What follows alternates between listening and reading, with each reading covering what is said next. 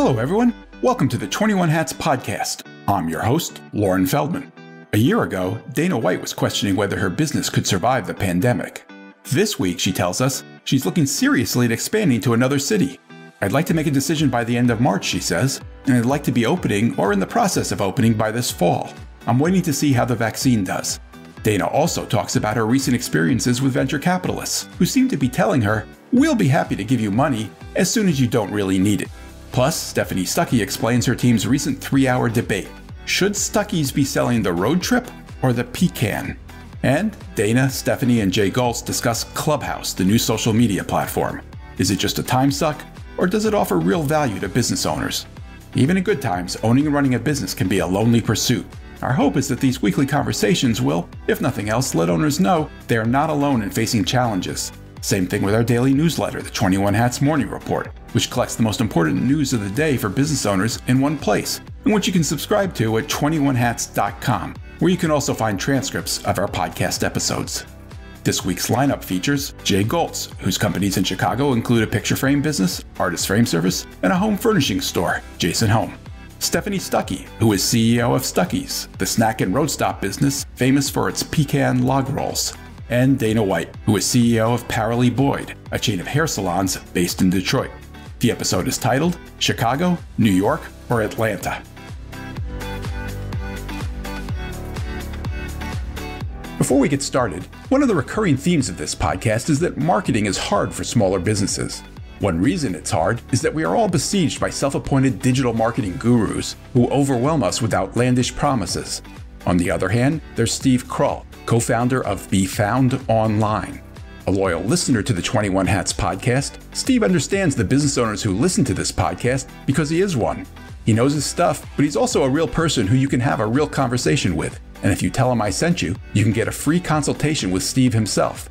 Just shoot him an email at steve@befoundonline.com to schedule your talk. That's steve@befoundonline.com. Now on to the show. Welcome, Dana, Jay, and Stephanie. Thanks for joining me today. How you guys doing? Good. I'm good. Still fighting a good fight. Anything going on the loan front that you've been telling us about? I have a proposal, but they're trying to sell this as a business loan versus real estate. So there's all kinds of, caveats in there. So no news.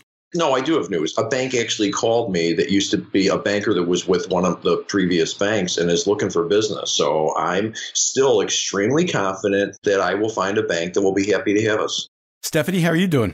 We're doing great. We've acquired the candy plant manufacturing facility, and we're which we talked about last week. Knee deep, neck deep in strategery, as I joke. We're doing strategic planning. We're getting our teams aligned. And there's a lot that you have to do with a merger and acquisition, well beyond just the legal paperwork. Give us an example. What kind of thing you're referring to? We have 3 different accounting softwares. So Ouch. Which accounting software are we going to use? How do we integrate all of that? Today, we had a very in-depth conversation about integrating all of our websites into one website. Packaging, we're redoing all of the packaging, and Stuckey's will be the lead brand, but then we had a conversation about one of the subsidiary brands. Is it Front Porch Pecans, Stuckey's Front Porch Pecans, or is it just Stuckey's? Because Front Porch Pecans has a certain following. So we agreed we were going to do Stuckey's Front Porch Pecans, but that was a lengthy discussion. And then just making sure everyone's aligned on what the brand is. We had a 3-hour discussion about whether Stuckey's is about the road trip or about the pecan. And the road trip won out, but it was a 3-hour discussion. So a lot, branding, marketing, accounting. Can I take you back to the websites? People struggle so much with one website. How are you approaching the decision on how to handle 3? We have got outside consultants who did a model today. They did a demo and they showed us how we could integrate. And the exciting thing is, as we're integrating, we're upgrading, hopefully. And because we're putting everything into one, we're going to be saving money ultimately, even though the new system is slightly more expensive than what we're paying right now. It's less than 3 separate systems, and it's going to enable us to do so much more. Right now, we are very clunky about how we manage our wholesale accounts. They literally email us, and then we follow up with an email, and then I will send them a form to complete that's a Word doc. So we're going to have everything integrated on the website where they can just order straight from our website and it can be immediately processed. Our sales reps will be able to go on the site, and when they're at a store, instead of doing a hand order, they can order via the website.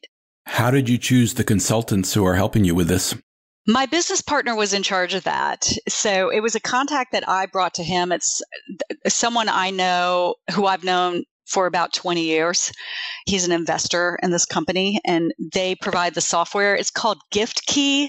And another key factor for us is that one of the companies we acquired has a robust fundraising business, and GiftKey has a lot of software related to fundraising. So it makes it really easy to have hundreds of users log into the system and place orders for fundraising. So they're uniquely in our space, and it's a Georgia-based company, which we like. Can I ask you a question just to push back a little bit on your conclusion after your 3-hour meeting? You said it's about the road trip. How many Stuckies was there at their peak, and how many are there now? 368 at our peak, 67 today. So I would challenge or question. So there used to those days are gone. There aren't 368 anymore. So just because someone have warm, wonderful memories of the 1970s, 80s, 90s, there's not as many restaurants out there. So can you really recreate the road trip thing when you're 20% of the size you used to be? Is that a smart strategy to go back to something that was 30 years ago? Absolutely. It's all about storytelling. When you look at my LinkedIn post, I had one LinkedIn post that talked about how much I loved to go road tripping and the 1-year anniversary of me taking over Stuckey's. I checked that post yesterday. It had reached over 1 million engagements. Wow. Those people engaging with my post on LinkedIn, they're not stopping at Stuckey's necessarily on the side of the road, but they're connecting with the story. I can weave a story around the wonderful experience you have of getting in the car and exploring, whether you actually road trip or not.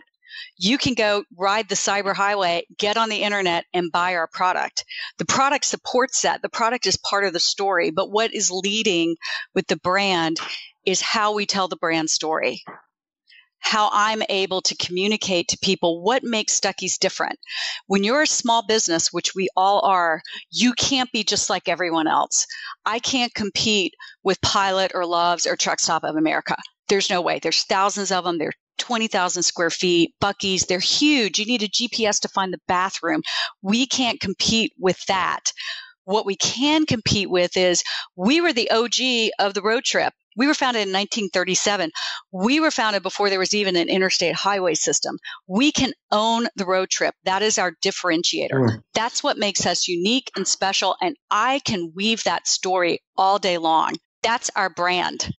What's the connection to the sales, though, Stephanie? Do you think somebody's going to buy your product online and then take it with them when they take a road trip? Or is it just the nostalgia about the road trip that makes them want to buy that pecan log? All of the above. I'm telling you, I will do a post on social media and I'll talk about road trips and I'll mention, by the way, you should buy our pecan log roll. When we do those posts, when we send out an e-blast, we tell these stories, sales skyrocket. Our sales are up. Our online sales this month are up 550%. I sold over 500 bags of our Southern Sweets line in the past week with a handful of posts and almost no marketing budget. I boosted one post on Facebook and I did 3 e-blast and a bunch of posts on LinkedIn. Okay, I think that's a good answer. I think you're talking about branding. You've got a unique branding thing that resonates with people, and I think that makes sense. Good answer. And it's backed by data. It's not just anecdotal. I'll just leave it with that we look at the Google Analytics, and you can trace what the origins of your sales are, the actual conversions, what's the source, and the post that talk about the road trip get the most conversions to actual sales. So it's backed up by evidence. And this was a lengthy discussion. So trust me, we really did weigh heavily that, well, we should be selling the pecan, but the pecan's a product. The road trip is a brand. The road trip is a story. How many people were in the room for this 3-hour discussion? Oh, 10. And at the end, everybody signed off on it? Every single person. And the interesting thing, it was like 12 angry men. We started out, and you can tell which side I was on from the get-go. Me and one other person, the person on our board who is a marketing professional. We were the two who wanted to do the road trip. Everyone else wanted the pecan. And by the end, everyone was not only for the road trip, they were convinced. Dana, how are you doing? I'm doing good, Lauren. I'm hanging in there. Glad to be open, pandemic life. I'm okay. Hanging in there. That's it. Has business picked up? No, we're in the middle of our slow season. January and February are slower months. And, here in Michigan, the weather has been in the high teens to 20s. I think yesterday was the first day we started coming out of that. So Valentine's Day, we saw, a little bit of pickup. But, this is our slow season, our quiet time, right before the spring, Mother's Day, Easter holiday stuff. I gather you're using some of that quiet time to think a little bit about expansion. Yes, I am. When we had spoken before on the show with my demo day money, I was looking at VC dollars. The demo day money kind of puts you on the platform saying, okay, she is the grand prize winner, so she has $200,000. So you attract venture capitalists, I think, and I was considering it, and I'm still considering it. We should repeat for people who maybe didn't hear the previous episodes. You were the big winner at Detroit Demo Day back in the fall. You won the $200,000 grand prize. And you're talking about venture capital because how is that connected to the award? Because once you get that money, VCs look at it as first money in. I see. You become more attractive at that point. Exactly. So they, say, hey, let's look at your business. And a lot of them said, love your business model, love what you're trying to do. And, they sell you rapid growth, rapid expansion. This is our network. This is our fund. This is how much capital we have access to. And you're like, oh, okay. But then there's a lot of things that aren't communicated, where they are in acquiring or, taking on new businesses, where they are in their timeline. So they may not be ready as we thought they were, or they communicated they were. We still have work to do. So it's, about growing Paralee Boyd. And although, and I've spoken with several entrepreneurs here in Detroit, and we've all said Detroit is a great place to start a business, but because we don't have the population density, it's not the best city to test the legs of your business to see, okay, what can this really do? So I'm seriously looking and have been working towards expansion to other cities that have population density. I have this feeling that right now is a good time. One, because I'm sitting on this cash, and two, because there were a lot of businesses that unfortunately had to close. 40% of African-American businesses around the country is closed, which is sad. So, okay, but how could you make that, something that works to your advantage by looking at, good real estate, negotiating good real estate prices, but strategically picking cities that have bounced back from COVID or have, gotten through COVID a little bit stronger than other ones and have the population density that I'm looking for. We've talked in the past, you used to live in New York and you've thought that would be a good location. Are you thinking about New York now? I'm still considering New York. My concern is that the MTA is still, I won't say struggling, but they're not back to where they were. My other concern is that roughly 400,000 people left New York City. That's huge. And even though those people may not be my customers, it still speaks to the, the density issues. So I am looking at the MTA because that is one of the heartbeats of New York City. And as the MTA goes, as the city goes. So if the MTA is not up and running, if they're seeing their ridership down, that means people are staying hyper local. They're not getting on the subway and going into Manhattan to get their hair done. They're walking to where they need to go get their hair done. So that would mean, if I'm in Manhattan, my customers need to be within walking distance of me, or in Brooklyn. So that's what I'm looking for. But I'm looking at, pretty much every major city. Chicago, Atlanta, New York are my top ones right now. Have you been looking at real estate prices? I have. What are you finding? That there are really good options for sale. The issue in buying a salon is when you buy a salon, the owner wants you to buy their business, and they don't want you to change their business. They want the business. Now, it can, but you're buying all of their employees, all of their stock. You're buying their database. And again, my business is unique. So, a 16 chair blowout bar with 16 stylists, hair color, that's not anything I need. Their database is likely not anything I need. So it's hard to find the right salon to purchase because I'll be buying stuff I don't need. Given what you just said, why would you buy a salon? Why wouldn't you just lease or buy empty space that you could create your own thing in? Well, buying is not ideal. Leasing for my business model is ideal, but there's everything that comes with leasing. I can't tell you how many small business owners I know. I'm one of them, where my first location, my Southfield location, one of the reasons why I closed it was because of the landlord. When you're dealing with landlord, you have a silent partner that can make or break your business. If they're not, mediating or remediating the mold in your space, then you can't live there. You can't work there long. You have to find someplace else.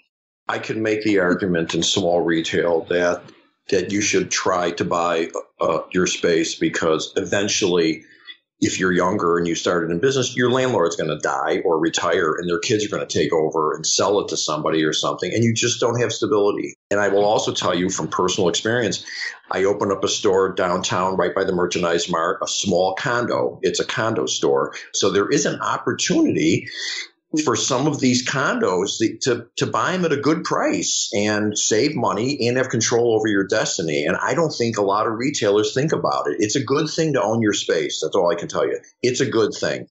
Jay, should Dana come to Chicago? Absolutely. I think we're a bigger market, and I think we've got the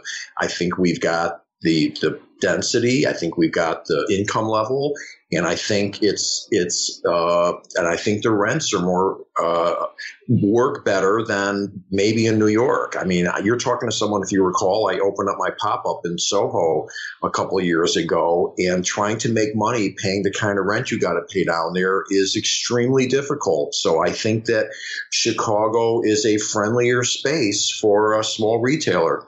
Does it make a big difference which neighborhood? Absolutely. Some people don't think about this, especially in Chicago. You need one of two things in a market if you have a retail. You either need lots of high rises where there's just a lot of people that are living right by you, or you need parking. But if you've got neither, you got a problem. And if you go through Chicago right now, you can go right through the neighborhood. There are blocks in Chicago that have literally half the stores are empty. And my argument is they don't have parking. They don't have high rises. There's not enough density there. And that's why there's some neighborhoods in Chicago that are doing extremely well, and there's some neighborhoods that are doing extremely poorly. So I think you can find a location in Chicago that has either high rises, parking, or there's an L stop. That's one of the critical pieces of owning a retail store. How about Atlanta, Stephanie? Atlanta is a great place, especially for a business that caters to an African-American clientele. We really are a Black Mecca.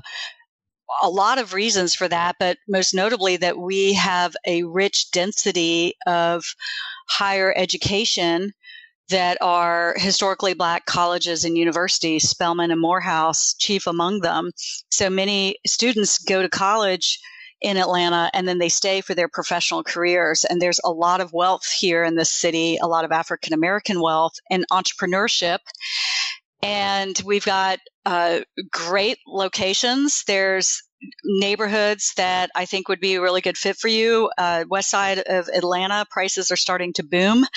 And I'm not an expert on the real estate market, but I do know that there are some areas of town that are more affordable than others. We do have a good MARTA subway system, so places can be accessible via subway, or, we do have parking in some areas of town more so than others. I've heard there's some traffic there too. We do have traffic if you're commuting from the suburbs. I live in the city, and of course, COVID has changed everything. So I'm not going to be looking through the COVID lens when I make this statement, but I ride my bike almost everywhere. I don't get in my car, and it's a totally walkable. Taking MARTA and taking your bike, you can really get around the city quite easily. The other thing about Atlanta that I think would be relevant if you're in a beauty or hair care industry is that we have an entertainment hub here. Because of our film tax credit, we are among the best destinations in the world to make movies. And so you've got all of this entertainment here, and those people need to have their hair and makeup done to be ready for the set. So there's a market there. So just depends on what market Dana's looking for. But I think this is a wonderfully inviting city. And if you come here, Dana, I will personally show you around.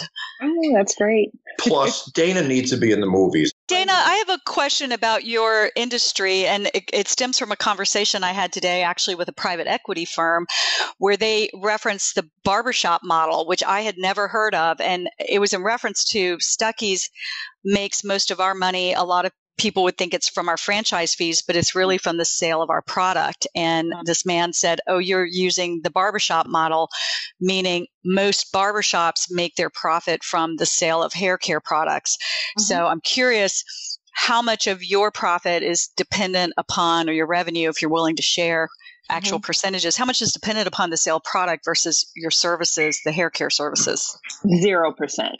Wow. Yeah. So, and I think that's why I'm proud, maybe naively so, but I'm proud of my business. We've been open 8 years, done little to no marketing, and sold little to no product, and we still make money. So, but should you be selling product? I mean, maybe not. You're doing well without it. No, we started selling product. COVID kind of made me, add to this, and I'm glad I did. But the product that we would sell that we sell at our salon are styling product, not maintenance products. So we're not going to sell a lot of shampoos and conditioners, because that's why people come to the salon. They come to Paralee Boyd for us to shampoo their hair. We did sell shampoo years ago. And it just sat on the shelves when we wind up moving it to our back bar, because they're like, no, I want the styling product. I come to you to wash my hair. So we go, okay, we do that. So now we've added, 3 products. We're about to add 2 more to our line to sell, but it's not a factor at all. We make a little bit of money because we just got started, but it's not contributing to our bottom line. And so I'm excited about what a Paralee Boyd could do in a larger city, because if I'm in a city that's not that dense and I could survive for 8 years with word of mouth alone without using retail, imagine what I could do in a New York, Atlanta, or Chicago. And what type of marketing data do you look at when you're trying to figure out which city would be the best fit for you? So that's a great question. So for me, I'm strictly looking at population density and how the people in that market wear their hair. So take, for instance, Atlanta. There's a lot of African-American women there, and some people will go, oh, Dana, there you go. Well, I have pause because there's a lot of African-American women there that wear a weave. So I'll be able to service them in between their weaves, but I won't be able to put it in or take it out. So therein lies my challenge. Is that the right market for me? For Paralee Boyd, we are hair care, hair health, hair maintenance. So I have to look at population density and how they're wearing their hair. You're not going to be able to go to a market research firm and see how much African-American women are spending on hair care services, because the industry is so mom and pop that they're not reporting this data. The companies, or the hair care service companies that are reporting this data are not geared towards African-American women hair care, i.e. Supercuts, Great Clips, Bow Ricks, and the like. Those are all geared, or Dry Bar. Those are geared towards white women. They have African-American women clientele, but that's not their bread and butter. So that kind of gives you an idea of how innovative Paralee Boyd is, because I want to be one of the first national hair salon chains for women of color. It's like Henry Ford trying to get market research on drivability. right? It's like, how do you know when you're just introducing the car to the market? You kind of have to say where he went, where the people with money who would have the leisure money to buy a horseless carriage. So how will you make your decision of where to go? Without that market research, how will you be able to pick the right city, the right neighborhood? I'm looking at density, and I'm looking to see, based on the people I know, where do they go get their hair done? So in Chicago, a lot of people go to the Egyptians, and I've seen those salons. Again, they're not uniform. Is that the name of the salon? No, they're a demographic of people. They have these like Dominican salons. In Chicago, they're Egyptians. They're Egyptian salons. So they're mom and pop. They're very small. They're, looking, how do you manage your money? You look at your Venmo, right? Not a lot of them have a consistent brand. So you go there, you get your hair done a couple of times. You find out not where their density is, but for me, I need to find the address that my market will feel good going to. So when they see the address, they go, oh, okay, it's there. But and they have to be able to park. Walkability for Paralee Boyd is not ideal, right? The women aren't deciding, I'm a destination. So they're not, oh, let's go grab lunch and we'll go get our hair done. No, they go get their hair done so they can go do everything else. You just brought up a key element of retail that's changed dramatically. It used to be it was all about your location. Now it's half your location and it's half your internet website. So to your point, they see an address, it's part of the branding. Oh, that's in the South Loop. I'm going there. Whereas if you put the store in the wrong place, it's just not going to be appealing to people. So the address that wasn't the case 20 years ago. It's how you look on your website is critical. So you're right. It's about the address, the right address. What did you think of what Stephanie had to say about Atlanta? Did that sound intriguing to you? I mean, yeah, it's I know, that's all. It's not news, right? Morehouse, Spelman, Clark, all the, HBCUs that are there. And a thriving entrepreneurial community as well.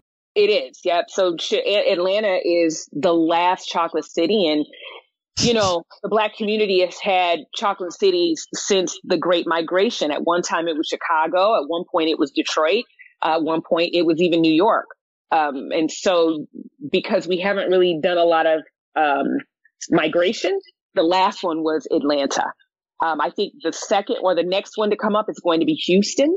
And that's great. I just want to make sure that the places I go to look for that population density, those women are getting their hair done the way that would make Paralee Boyd a viable option. If they're getting weaves and braids and wigs and stuff, that's not where I want to go. You could argue if this is a test case for a national expansion, maybe Atlanta is too heavily African American to where someone could argue, oh, well, it worked there because everyone knows how, it's a majority, whereas maybe Chicago is more of a medium size demographic that would fit better rolling it out to the country. So I got to believe for someone looking to roll out nationally, that's a consideration. Mm-hmm. But you want to go where your customer base is. You fish where the fish are, right? And but somebody so part of the national model is, you go where there are customers that are going to be using this product. And as you become more and more profitable, you can afford to get in markets that may not be as dense. Exactly. But getting back to the data, I'm really fascinated with this lack of access to data. And honestly, I'm embarrassed to say I hadn't thought of the nuances, not only small businesses, but small minority businesses and the challenges with accessing that critical data. I would love to see some enterprising entrepreneur, hopefully someone listening. Data is becoming democratized now, and with apps and people constantly inputting different aspects of their lives online, it just seems like very soon this type of data should be more readily available. Just if they're all using the Venmo app, if it's a click away from starting to keep track of what type of customers you have, what their demographic is. I just think in a matter of years, we're going to see a lot of this data more available. It can also be scary. There's some big brother components to this for sure, but more and more data is becoming available. And even a company like Stuckey's, what we're able to mine with our limited resources, getting on Google Analytics, it's really interesting to me how you can capture data even on a shoestring budget. It's what's frustrating for me. Well, it's been a challenge. There's no data on African American women in services and how much money they get in services. There is on product because they get the data from your big box stores. Sure. Right. Yeah. So your Targets and, whatever your Sally's, they get that information from there. But when you're going to African American women getting their hair done, everything is so micro. I've been hopping salons for weeks looking and trying to talk to different stylists. And, when you ask them the question, how much money did you make in 2019? Forget 2020. How much money did you make in 2019? Everybody goes to their phone and picks up their Cash App or their Venmo. You ask them, do you have QuickBooks? And they're like, for what? How much money did you spend on product? They don't really know. Wow. You just described the picture framing industry. You could ask someone, how much did your frame store gross last year? They don't even know. So this isn't just what market you're in. It's a typical ma and pa small industry. Mm-hmm. Yep. So I have to wing it. Unfortunately, I have to wing it. I came back to Detroit because I used to live here. I'm comfortable going to New York outside of what the MTA is doing because I used to live there. But now if you're looking to expand to Chicago, which is top of my list, or in Atlanta, which is a third on my list, then you have to wing it and lean on the people that lean on the Black women that I know, that know people there, the other business owners that I know, and just ask questions. And then next you've got to go. You've got to spend time there and watch where people go get their hair done and go get your hair done there to make sure that you're offering something different. And how much of a hurdle is that if you're pitching, say, to a VC firm trying to get capital? Because so often they want data-driven metrics when they're deciding which companies they're going to invest in. It's a challenge because the mindset, I hate to say this, but the mindset in that world is, here are the things that you can show us that show that you're a viable business. That's right. Mm-hmm. And so it's like, but if you look at that, where would Coca-Cola be? Where would Ford Motor Company be? All of these, what's frustrating to me about the VC and that VC world and that whole equity world is that they're not, how much innovation are you looking for? They're really not. None of them would have invested in Coca-Cola or Ford, right? Those firms would never have gotten a dime. From PE or VC. There's a famous story about the Xerox machine. They invented the Xerox machine. They did research, and the research came back and said, yeah, nobody really wants it. I didn't invent the hair salon, but I invented a new way to that process. Tell us what that is, Dana, especially for people who may not have been listening to previous podcasts. Sure. It's lean manufactured. It's walk-in only 7 days a week. So we don't take appointments. No matter how much volume we do, we can see, in our prime before COVID, it was nothing for us to open up and have 15 women lined up outside of our salon on a Sunday. All of them walk-in only, all of them getting in and out in under a certain amount of time because I've leaned out the processes. Now, my guests don't feel that. The customers don't feel that. But my hair traffic controller and my staff are managing that flow through processes. So for me, when you're looking to attract a VC, they're like, well, I need to see this, this, this, and this, which is fine. But there are certain things you're not going to see because the data's not there. Also, the African American dollar is not what people are looking at anywhere. Big mistake. Yes, big mistake. Like, what are you doing? African Americans, period. You're looking at, will this app go viral? Yeah, if enough Black people download it, sure. The buying power. And so then they're not even looking at the buying power of the African American woman outside of product. African American women go get their hair done 2 to 4 times a month, and they spend $65 minimum to get it done. Do that math and be the only one. So Dana, have you looked into doing this kind of market research yourself? Could you pay for this? Too costly. No, even too costly. And for what? Because there's no guarantee a VC firm is even going to invest in you if you do have the data. And then usually they're going to want a significant amount of equity. So there's a trade-off. The only way the data is going to come is when I grow. and then I'll be able to report the data for the next person coming behind me. But if I really wanted to invest my time or the time of a team to walk into these salons in these cities, one, you're not going to get accurate data. They're not going to tell you how much money they made. Are you kidding me? If they even know. Well, a lot of them know because it's electronic, but guess what? A lot of them aren't paying taxes on it. Absolutely. So they're not going to tell you, right? So the only way this data gets organized is if Dana expands. And the only way Dana expands is if she finds a VC or finds someone in the equity world that realizes the buying power of the African American woman and understand that Dana is solving a problem that hasn't been solved before. The health care and the hair care rather, and the giving women back their time. The walk-in only hair care solution. It's not just solving a problem and offering a very different niche of service, but it's also you have a tribe.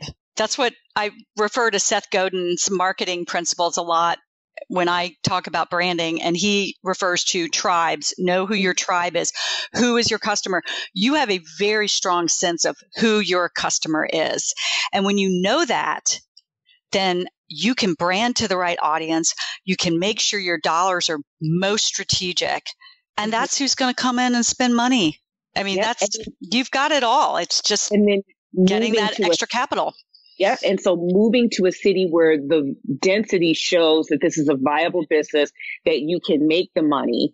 And, yes, I've been open for 8 years in Metro Detroit, but I haven't hit the dollar amount that would make somebody go, oh, maybe we should invest in her. I had a VC tell me, I think your business is amazing.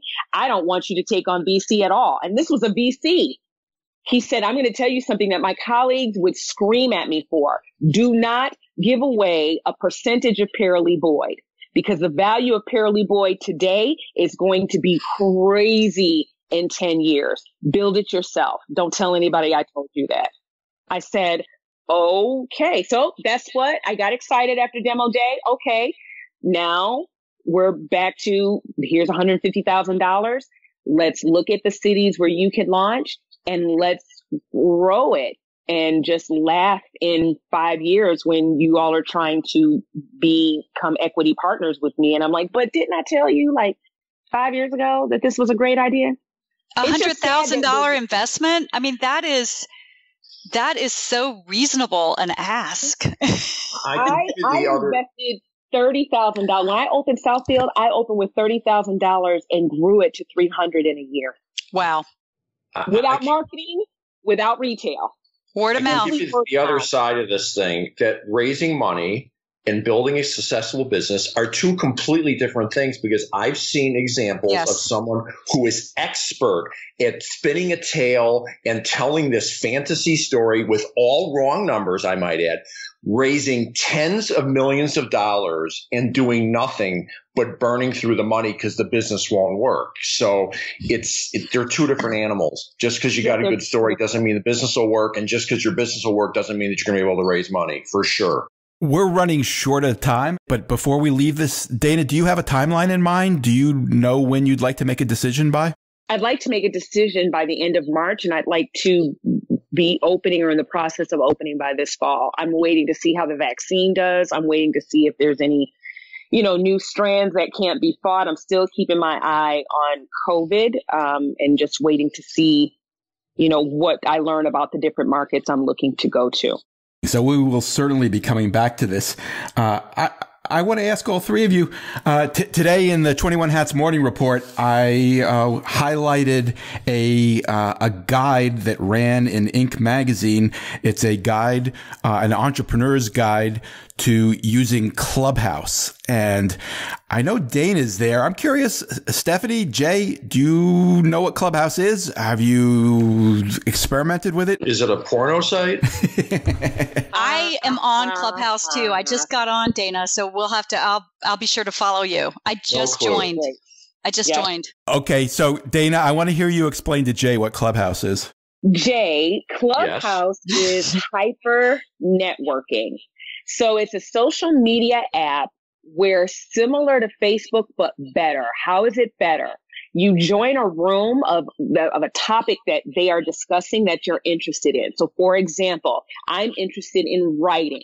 So I have been in rooms where you're online with writers, you're online with agents, you're online with publishers, and you can ask questions. And then if you have more questions or if there's synergy, you can follow them on Instagram and you can message them. A lot of wonderful things have happened. I'm interested in podcasting. That it has opened up doors. I've got, I dabble in the Michigan cannabis, medical marijuana area. That through Clubhouse has opened up doors and allowed me to talk to people I would not have had the opportunity to talk to. That Google or finding it online is not going to put you in front of those people in California, Oregon, Oklahoma. So if there's something you're looking for your business, how do I merchandise this? Or how do I market this? You could go into a marketing room. There's also famous people on it because it's still kind of small and limited to only iPhone users. A couple nights ago, 100 people were in a room with Matthew Knowles, Beyonce Knowles' father, and they were taking questions. I've had the privilege of talking to Ted Gibson, a very well-known hairstylist, in a room of small people. You ask a question, they're like, oh, you know what? Why don't you message me and we'll connect? And next thing you know, 2 days later, you're on the phone with this person. I would add it's invitation only. But we could arrange that. And it's more intimate.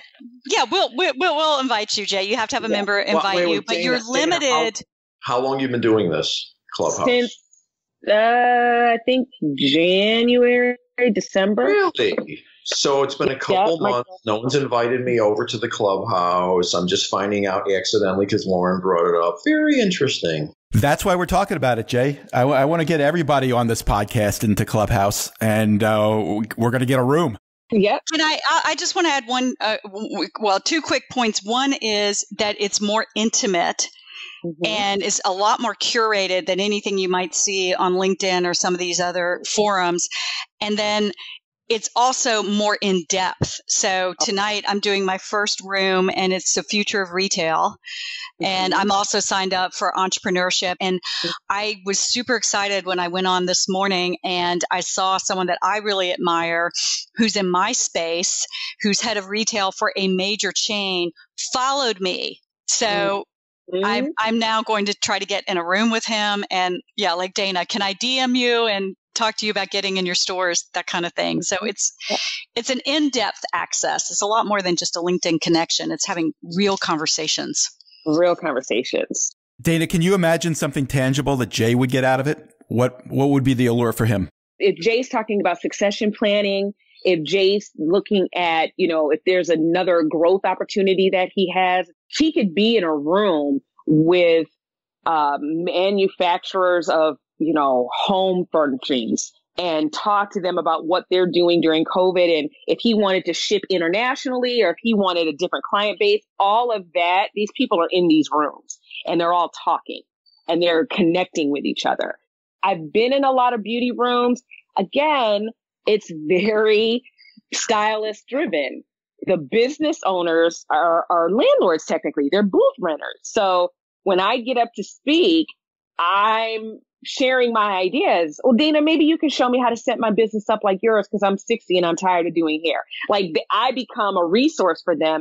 I should say I've been on Clubhouse for a week or two, and Dana's kind of been my unofficial welcomer. She's dragged me into several rooms and introduced me around a little bit, which I have appreciated. The best story I've heard about Clubhouse, Dana, is the one you told about what happened when you went into the podcast room and you introduced yourself and you said that you have interest in starting your own podcast. And tell us the reaction of the people who were on the stage in that room. It was amazing. So, a lot of it is how you present yourself. If you sound like this and you really don't want to talk, your reaction's going to get different. You know me, I'm high energy. So I introduced myself and the moderators all had anywhere between, 50 to 60,000 downloads of their podcast per month, hundreds of thousands of followers. And the guy said, okay, right now, everybody who's interested in helping me launch Dana's podcast, raise your hand and we'll invite you to the stage. Dana, I want you to take a screenshot of this stage and then follow each of us on Instagram. When you launch, tag all of us. And not only will you tag us, but we will share your podcast with everybody on our who follows us. And he said, who's going to join me? 20 people came up to the stage. And then when they thought some of these people had questions, a lot of them said, oh, no. I was just here for Dana's launch so she could get my picture. So that's the type of networking. Jay, have we sold you? Are you going to join Clubhouse? I'm like, my head's spinning. So I don't even have a reaction because I always wonder where people have time. And that's a legitimate question. I'm really interested that you invited Lauren to go and that Lauren didn't pick up the old phone. Hey, Jay, I'm going over here. You want to go with me? So I'm just still. I'm doing it right now, Jay. I'm going to answer that.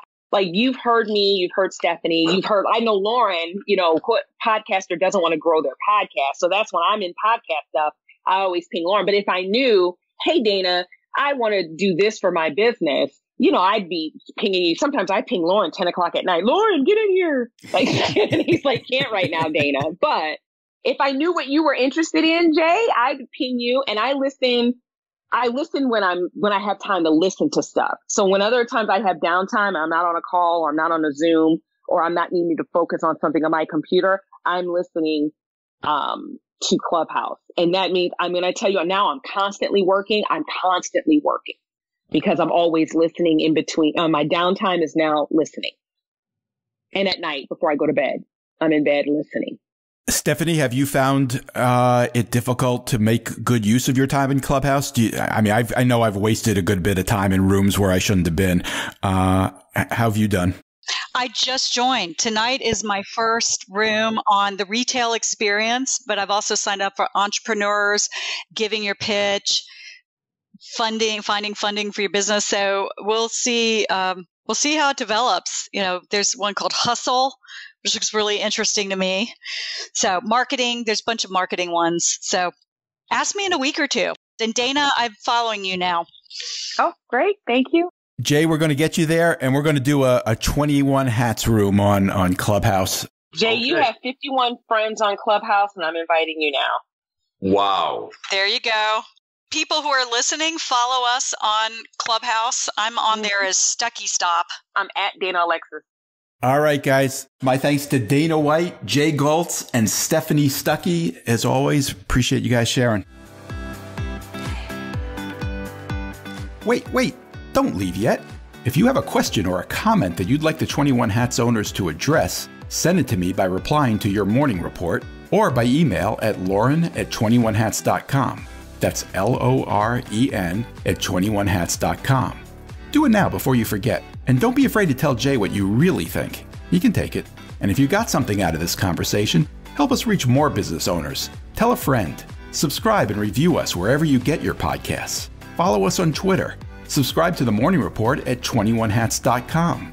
This episode was produced by Jess Thuberon, founder of Blank Word Productions. Okay, now you can leave. Thanks for listening, everyone.